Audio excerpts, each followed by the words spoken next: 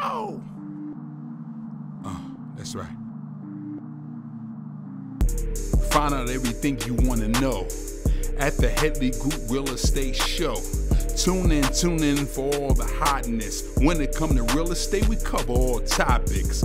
First time home buyers selling your property. Want to build an empire? Real life monopoly. We talk duplexes, triplexes, multifamily units, and commercial investments. We got you. The Headley Group got you. You can own whatever you want. Who gonna stop you? We got you. The Headley Group got you. Here's your host, Mike Headley.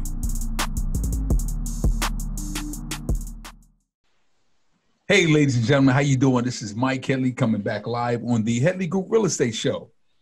Hope you all missed me. I hope you tuned in and looked at our previous episodes, and we need that thumbs up. But without further ado, we have a gentleman on the line who experiences extensive, knowledgeable in the real estate space. And again, I'm gonna go down the list here because he has 20 years experience in commercial private lending. He's dealt with and continue to deal with fix and flips, fix and hold. And again, I'm going to let him dive into that. He deals with single family up to 1 to 4 units, as well as multifamily as well. And he works only with investors. This is only with investors. And without further ado, let's give a warm welcome to Mr. Mark Buford. How you doing, brother? Hey, I'm great, Mike. I'm great. Thanks for having me. I appreciate it. Good to connect. It's great to connect, and I think it's wonderful on this platform. So I will say, now you only up there, and they say windy city, but it's beautiful time. You in Chicago? I'm in Chicago today. It is beautiful today. The sun is bright. And, the sun is bright. You know, it's Friday. We want to hit the streets as soon as we can, even That's in right. the midst of COVID, right? That's right. Even in the midst of COVID, we're going to dive on that. So, Mark, we're gonna hash and because I get these calls and I get messages. People say, you know something, I want to find me a great lender. I need a good retail lender, but the banks is not giving me what I want. Some of the mortgage people is not giving me exactly what I want, and they want to buy properties, they want to flip them, they want to probably turn them. They want to ultimately get multifamily. Walk us through exactly what you do, how you can benefit them, and how you start in the business. Sure. So as you said, traditional lending or traditional banks, especially right now within COVID, they don't necessarily like construction. So they will do it, but it's going to be a bigger down payment, and it's going to cost you probably not so much as in rate, but the documentation. So where private lending or where private or hard money comes into play is our value add is a couple things. Speed to the market, for one. As you know, you work with a lot of traditional buyers, and it takes 30 to 60 days to close a loan. Well, we come in and we can close a loan in 15 days. Pre-COVID, it was 7 to 10 days. Okay. So one of our value adds, Mike, is speed to the market. You know, time is money. And, you know, it used to be where the big ate the slow. Well, now it's the big eat the small, but now it's the fast eat the slow. Okay. So speed to the market is one, you know, closing in 7 to 10 days. And pretty much that's the same as cash, because now all you're talking about, you need title, right? It's still going to take about 5 days to get title. So we can close just as fast as cash can, right? So speed to the market is one. The second thing is minimum documentation. So we don't want to bog the borrower down with, you know, a cavity search on their background and tax returns, W-2s. You don't have to prove all that. So what is key for hard money is we will pull a credit, but we don't report credit. And we're only looking at it as gauge. So minimum credit score is 660, and then we want you to have capital. You have to have reserves. But that's just for your down payment, 10% of your construction budget, and then some reserves. So you have to have capital. So if you entity docs, bank statements, copy of the ID is all that I need. So speed to the market, and then minimum documentation, and then we like construction. So we don't care if you go in the house. Mark, let me interject. Give us that slowly again. exactly what you need documentation. I want to dive into that a little bit. What is needed again? So documentation, your entity doc, because we only make loans to entities, corporations or LLCs. Correct. And so what we would need, entity docs, that's operating agreement if it's an LLC, articles of incorporation, and then certificate of good standing or certificate of existence, depending on the state. And a lot of times people can get that from the Secretary of State website of their state. Exactly. Public information. Exactly. Okay. Right. Okay. Now the operating agreement and or the bylaws, that's something that your attorney is going to put together. Correct. So it's critical, Mike, for this one, because people, a lot of investors, when they're just getting started, they'll say, hey, can I do this by myself? And I'll say, well, you can pull your teeth by yourself. I like that. Great analogy. Right? Correct. But no, use a professional. Correct. To get these documents done. So that's the entity docs. Then we need your asset reserve statement. So 2 recent statements on your bank account. So your asset reserve statements, what I guess will just show is the debits and the credits, or is there something else? It's going to show your liquidity. Okay. How much money you have. Gotcha. Okay. Right. And what do you call that again? Asset. Just called liquidity requirements. So liquidity bank requirements. statements. Okay. Yeah. Okay. Bank statements. Your liquidity. Okay. So you need to be liquid to a certain degree to be able to afford the project you're looking at. Okay. Okay. Because Mike, the key thing for hard money is it's all about leverage. It's one of my favorite words. And so leverage is, to use something to its maximum advantage. So you're going to have a little money, that borrower, that investor, and we're going to give you a lot of money. So as long as you have some, you'll leverage your little bit into, our massive, probably we're going to do 80%. Okay. 80%. In some cases, 90% loan to value. So I want to break 2 things down. When you say 80% loan to value, you would finance 80% of the appraised value. Am I correct? Oh no, it's not the appraised value. So you're familiar with ARV? That's after repair value. So we'll loan 70 to 75% of the ARV, but we'll loan that 80%. And if you have experience, we'll even go up to 90% loan to cost. Okay. So that means the purchase price plus the acquisition. That's the total cost of the project. Okay. And so what would qualify a person for that experience, like you said, for y'all to say, okay, well, he has enough, he qualifies. What does that criteria look like?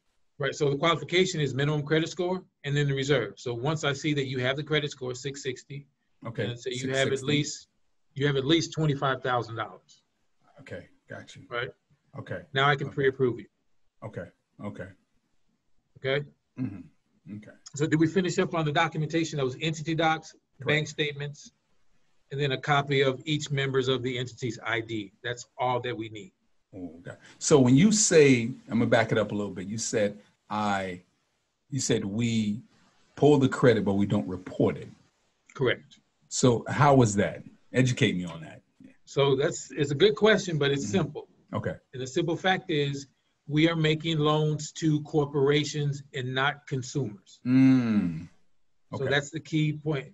That's why the term hard money, Mike, is all about a short-term loan, usually tied to an asset, and the interest rate is going to be higher than traditional rates and the points. So that's why we can charge higher interest rates and higher points, because we're not subject to the CFPB and those regulations the way that consumers are. We would be if we were lending to consumers. Okay. So it's simply that. So with that kind of charter, we cannot report credit. Okay. Do the investor sign as a personal guarantee for the corporation? They have to sign. Yes. Yes, they do. Okay. Especially if they're inexperienced. And that's another key point about hard money lending. A lot of people will call me and they'll say, well, what's your interest rate? And their frame of reference is traditional rates. Well, Correct. This is a totally different game. Correct. Right? So you're going to pay rates right now will range between, let's say, 8% and 12%, depending on one's experience. Now, if you don't have any experience, you're going to be at the higher end of that spectrum. So that's what maybe I didn't probably hear that part, but what qualifies a person with enough experience? 2 years, 3 years, you've done 10 flips, so. Okay, yeah, I didn't understand what you were saying. So the experience is what you have purchased, rehabbed, and rented, or purchased, rehabbed, and sold in the past 3 years. That's how we look at experience. It could have been either in your personal name or a business name that you were associated with. So that's where we gain experience from. It's not like you being a real estate broker. Even if you were a general contractor for 20 years, I'm still going to ask you what your investing experience has been. And that's how we determine how much you're going to pay. And you do that as far as being a credit risk? Is that correct? Okay, gotcha. Yeah. Do you all do, and I think you do, I'm assuming, do you do cross-collateralization? For those who don't know what that means taking a property that you own, and they would use that as title for some of the money that you not have to put down. Do you do any correct. of that? We do. You do? We do. Okay. But you still have to qualify from the reserve requirement standpoint. Got you. Right? Okay. So we have to see that money in the bank. Okay. Let's say if you need to have $25,000 to qualify for the deal, you still need to show me $25,000. Okay. But if you want to cross collateralize another property, we can do that, and you don't have to use that $25,000. Exactly. Okay, but you still have to see them digits on that bank statement. Still have to show it. Yeah. Got you. Got to show that. Okay. Yeah. Okay. That was the questions I know investors probably ask. Well, I own 8 properties over here, maybe 4 of them free and clear, but you're saying you still need to see them dollar amounts. Correct. That's awesome. So again, I believe stories are impactful to people. Walk us through a scenario where a traditional bank or another mortgage company could not do it, and Mark came to the rescue. And what does that story look like? Yeah, man, I got several of those. I figured that. Yeah. But one that comes to mind is there's some women sisters. They're sisters. They're in real estate. They're both real estate agents. Okay. And they're actually pretty experienced. So they called me one day, said, hey, we have this deal. This other lender is telling us we have to, it was something to do with some zoning that needed to happen because they were going to convert a mixed use to a residential. Okay. Right. So I looked at the experience level. I looked at the deal and saw how it was zoned and had my operations look at it. And they knew we could lend on it. Well, 10 days later, we were closing on that transaction because they got me their track record, they got me their information, and I got something from the city Department of Zoning because I have relationships there, and it satisfied what we needed to see. We not only closed that transaction, but those sisters, I think I've closed probably about 8 transactions from them, and then they have referred me high-level investors who they knew based upon the service they received in the funding, right? So I have a favorite saying, Mike, that real estate is a contact sport. No different than how we met. Correct. Exactly. That's right. You know, I don't remember the year, but I was thinking about it when you reached out. When you forge these relationships and there's some value to be brought to the table, things happen and you can make those, the value add is whether it's profit generated, there's revenue, or even referrals, right? So correct. It's great to be connected, but they're called the Property Sisters, and they're on Facebook as well. Okay. I've previewed them. That was probably one that, just based on that relationship and closing that one deal, I probably received over 20 deals. Wow. Right? Wow. I love that. I mean, so you took a scenario where they couldn't kind of qualify. You came in and said, hey, I got that. Yeah. Based off of, but they still had to fit the criteria. Oh, of course. But they had the experience. I don't know who the other lender was. Wow, that's it's all about asking questions and getting the right information so that you can structure the deal and make underwriting feel comfortable about it. Okay. Walk us through a multi-family, which is 5 units and above, and walk us through that because I have an interest of that as myself. And again, you'll be educating me on that. Sure. So that's really in the commercial realm of apartment building. So different criteria. What lenders want to see you have is some experience in managing real estate. So if you've had a 1, a think you guys, we call them 2 units, 4 units here in Chicago. I think you guys call them duplex. Yeah, duplex and quad. Yeah, duplex and quadplex. Right. So that you have had some experience managing those, and once you do, you can then start scaling up to a 5 unit or a 10 unit, because now you're looking at for sure 20% down. Okay. But it's a different underwrite, because now we're really looking at the cash flow of the property, or even the potential cash flow of the property if it's value add. So now we're looking at the operating statement on what some of the expenses are, what the income, the rent roll. So these are things I can underwrite a multifamily based upon documentation of a rent roll and an operating statement, even before I get to you, the borrower or the entity, right? So that's the first thing I'm asking for a multifamily: operating statement, rent roll, because I want to see how this property is cash flow. Cash flow, exactly. Right. If it's going to be value add, meaning you're going to do some updates and maybe raise rents, then we would have to get a projected rent roll and underwrite from that standpoint. And then you're going to get some of those units updated and maybe move people around. Correct. So, and then from a structure standpoint, on single family 1 to 4, we might be a little bit more, we might scrutinize where the money came from on a 1 to 4 deal. Why is that? Well, it's a different underwrite. Gotcha. Okay. So, we create loans to sell on the secondary market, even in hard money, right? And some of that criteria is based on who the investor is going to buy it. Commercial, they don't care where the equity comes from on commercial lending, because the asset is the determining factor, right? The asset is determining. So if that's cash flowing, it doesn't matter what the income of the borrower is. Correct. The asset's going to carry it. So they don't care where the equity comes from. So what typically happens if it's a large multifamily deal, let's say, it doesn't have to be large. If it's a 10 unit, and let's say you might want to buy that 10 unit, and the down payment requirement might be $100,000, right? You only have 20. You can go out and find 2 other partners. Right. You're going to operate as the general partner. Correct. Because you have the credit. You're going to manage the asset, right? You're going to get the rehab done. All they want to do is get a return on their money. So they can come in with the $80,000 as a limited partner, right? And not even have to be on the entity. And we'll accept that structure, because all we need to do is have the equity to make the deal work.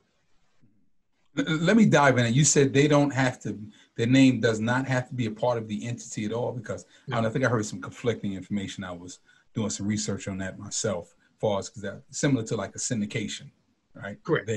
So you got, like you said, you got the general partner, you got the limited partner, but I thought that they had to form a corporation for that particular, say if you're buying building A, they form a corporation for that building. I'm the general partner, then I got 10 limited partners, but they be part of the corporation. So that's not correct. Well, no, that's, in some cases, that is correct. Okay. So what I was saying was, in some cases, that limited partner doesn't have to be a part of the entity. Oh, that's good. That's real good. Yeah. It doesn't necessarily have to be a part of the entity, as long as he's going to pledge the equity for the deal to get done.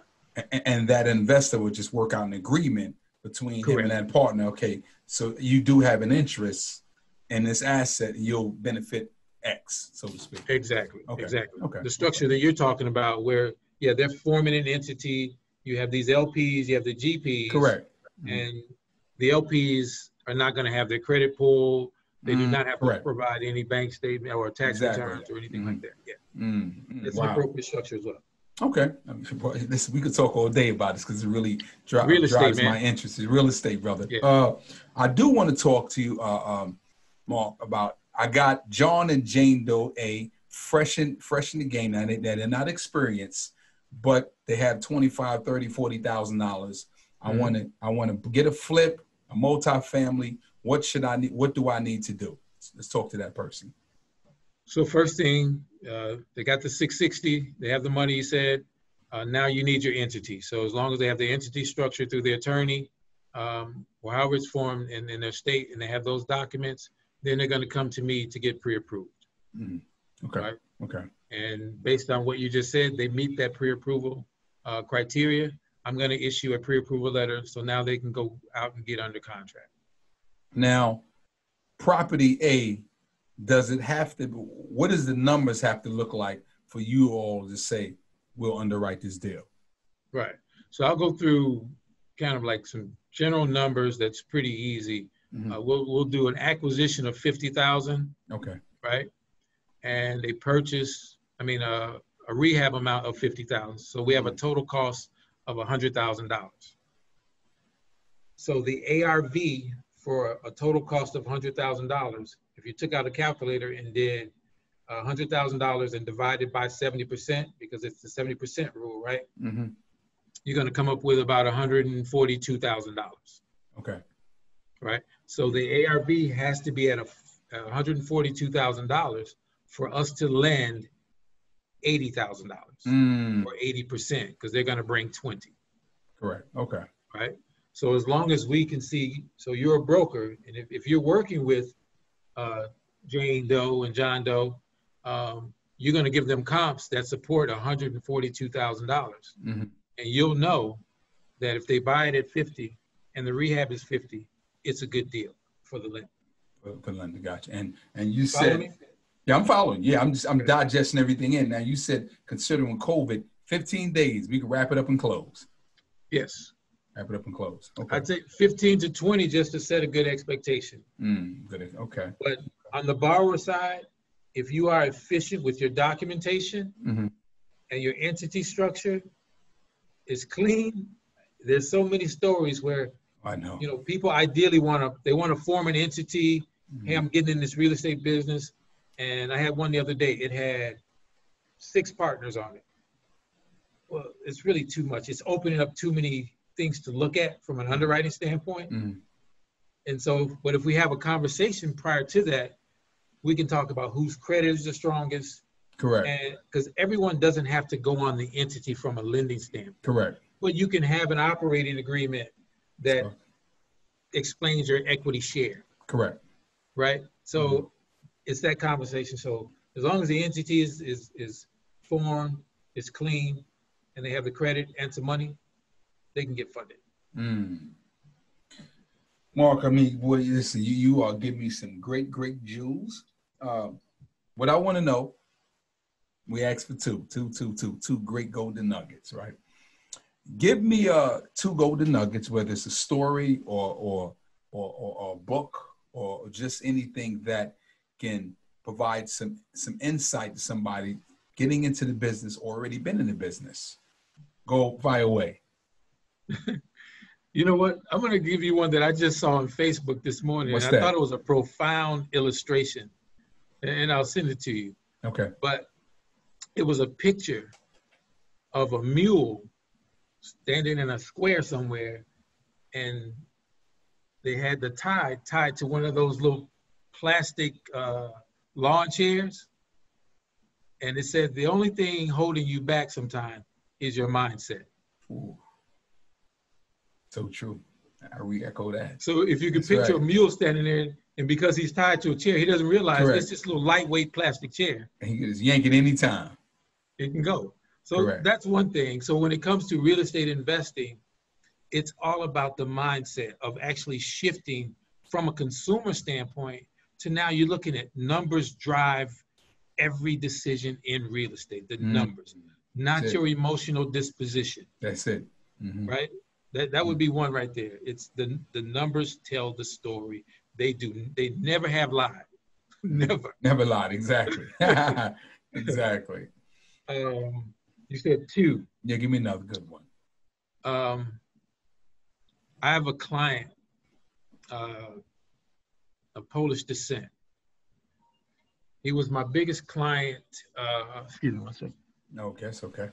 He was my biggest client in 2019. Again, another contact sport. I met him at a home buyer class when I was a retail loan officer years ago. And then when I got into hard money, I just reached out to him. Well, he was a general contractor, and he learned under his grandfather. right? But he wasn't paying him a lot. And because he wasn't paying him a lot, he needed to go get a job at Best Buy. So he worked at Best Buy for years, and he just wanted more for his life. And then he was still doing general contracting on the side. And his grandfather was a master builder. Well, last 2019, I took him out to dinner to celebrate his 100th flip. Wow, with you all? I did about 50 of them. Wow, that's still congratulations in itself. You did 50 flips with that client. Yeah. That's awesome. But in a span of about, I want to say 7 or 8 years. Okay. He had started his own business and ended up flipping over 100 properties. Wow. And he splits time now between Florida and Chicago. And his flips sell just like this.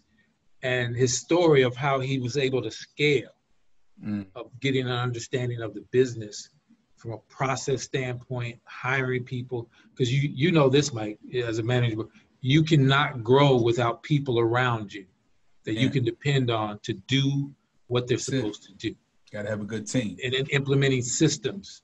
Exactly. And he did that, man. So that's a great story, because I helped him with about 50 of them, the last 50. Changed his life. Wow. And he's living pretty well right now. Wow. And still continuing to flip. Yeah, wow. You know, probably have to get him on the show. It's possible. We probably have to get him on the show. I talked to him about it, sure. Oh, see, now you see what the great networking does? Well, before we let you go, Mark, you are, and I didn't clarify this, even though you're in Illinois, you get to work with anybody throughout the country. Is that correct? Totally. I can lend nationally throughout the country. And also, I didn't mention also, Mike, we can do new construction. So new construction is something huge. If those who want to follow me on Facebook, I was actually at a job site yesterday where I am showing with one of my developer clients the 5 phases of construction. So we're going out through each phase, and you can see, and this is a $1 million house. The cost, $1 million, and it's going to sell at about 2.1. And he's building 2. Okay. Yeah. So I'm showing each phase. So we can also do new construction under our program, fix and flip. Now we're going to vet you got to have the right builder. Correct. But even as a beginning investor, if you have the business acumen to understand the numbers, you can engage a builder, right? Hire him to build, architect, and all those things, and it can happen for you as well. So, you know, those who follow me, you can get it. I'm giving you the blueprint on how to do it on my Instagram. That's right. You really are. New construction is another one. And then just scaling up, Mike. You know, I have goals in this business. I'm on the 17th floor downtown Chicago right now. Wow. And I see high rises around me, apartment buildings, and I think to myself, somebody built that. Somebody built that. That's right. That's right. Why not me? That's how I look at. I believe in that concept. They can do it. I can do the same thing they can do. Exactly. So that's something that I'm looking at over the horizon, in my future of building a high rise, man. Okay, that's a beautiful thing, brother. Well, you know something? I want to say, Mark, we're gonna have all your social media handles on this, and again, you know, once we get this nice and beautiful edited up, we're gonna get it over to you. As always, brother, thanks a lot for being part of the team.